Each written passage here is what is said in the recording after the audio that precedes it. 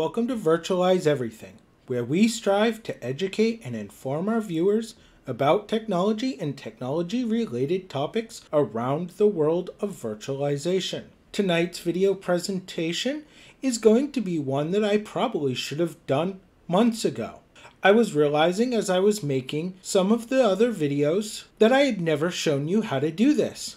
And it's something that most of you probably want to know. So after you get your backups onto your backup drive and mount your backup drive back onto your new Proxmox system, how do you actually restore a container or VM into your Proxmox system? That's what this video is going to show you. So we've mounted our backup drive onto our system, and our backup drive contains some backup files. So we've mounted our backup drive onto the system, and our backup drive contains some backup files. So how do we actually use those backup files to get a VM or container working on our system? Well, after we've selected the backup drive under our server, we'll then be presented with a screen that looks similar to this. We can go ahead, select backups. We see all of our backup files that are contained on the drive. For me, I want to restore this particular backup file, but most of yours won't have notes. I'm very careful when I make backups to add notes so I know what the container is for, because you'll just get a cryptic name that looks something like this. Anyways, to restore them, actually, to add notes, all you need to do here is click Edit Notes, and you'll be able to type. But back to the restoring process.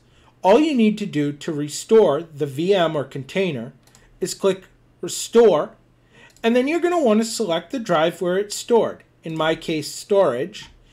Then your ID number for the VM or container, 103 is acceptable for me, and then press Restore.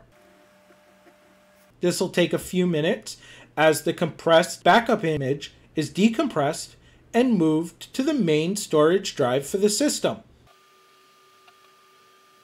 So the task is finished. We can close the window.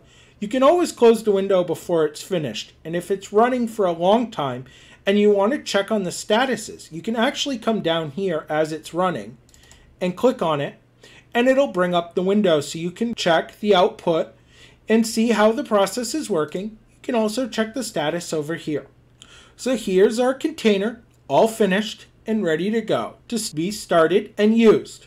That's how simple it is to restore a container or VM from a backup file once you have mounted the backup drive on your new Proxmox system. As always, don't forget to like, share, subscribe to help Virtualize Everything bring virtualization content to YouTube. Also consider checking out our web store at store.virtualizeeverything.com. As always, have a good night.